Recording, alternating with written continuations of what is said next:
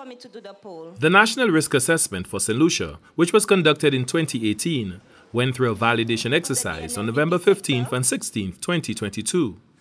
The National Risk Assessment is a snapshot of St. Lucia's risk profile in various sectors. Juliana Alfred is the Permanent Secretary in the Attorney General's Chambers. A lot has happened, including the publication of St. Lucia's Mutual Evaluation Report in 2021. And in that report, a few deficiencies were highlighted, things that St. Lucia has to address. One of the key elements is, of course, updating our national risk assessment, which is why you are here. But there are also critical things that we have to address as a country to ensure that we are removed off enhanced follow-up, which is where we are at now. Over the past year, the Attorney General's Chambers and the Anti-Money Laundering Committee have undertaken legislative changes and implemented policies geared at addressing identified gaps cited in St. Lucia's Mutual Evaluation Report. Come the first quarter of 2023, St. Lucia is supposed to be applying for a re-rating further to the publication of our report, because we want to improve the standing of St. Lucia and we want to be removed from enhanced follow-up. Various stakeholders from the public and private sectors were engaged for a two-day workshop on de-risking, reputational risk, and the economic impact if St. Lucia fails to address its deficiencies.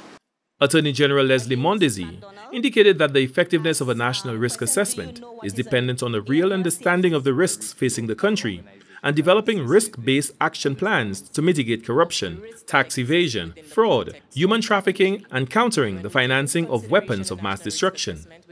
A national risk assessment enables us, one, to better understand the dimensions and sources of the proceeds of financial crime and better identify methods and trends of money laundering and terrorist proliferation financing. Two, to better understand the weaknesses of the anti-money laundering system and the combating the financing of terrorism and factors that may render us vulnerable. Three, to identify vulnerabilities of St. Lucia's financial sector and non-financial sector, along with weaknesses related to the operations of St. Lucia's Financial Intelligence Unit, law enforcement authorities, and the financial sector supervisors. Four, to allow government to target resources to areas of higher risk or greater vulnerabilities. The Attorney General added that pursuant to the publication of St. Lucia's Mutual Evaluation Report in January 2021, St. Lucia was placed under the enhanced follow-up process, having 8 or more non-compliant or partially compliant ratings for technical compliance, and a low or moderate level of effectiveness for 7 or more of the 11 effectiveness outcomes. The NAMLOC Committee, National Anti-Money Laundering Committee, made a presentation to Cabinet to brief the Cabinet as to exactly what the fourth round mutual CFATF mutual evaluation process is all about, and to let Cabinet know the way forward, how we deal with these particular issues. The dynamic and constantly changing international landscape brings with it new risks, threats, and new recommendations to reduce the vulnerabilities of small island developing states. So we constantly have to be evolving and stay on top of the trends in terms of what the new threats are. So for example, terrorism financing, that wasn't there before.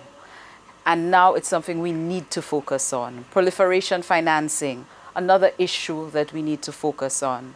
Alfred added that the penalty for non-compliance can cripple a country's economy. Thus, the importance of strengthening the internal systems to combat potential threats.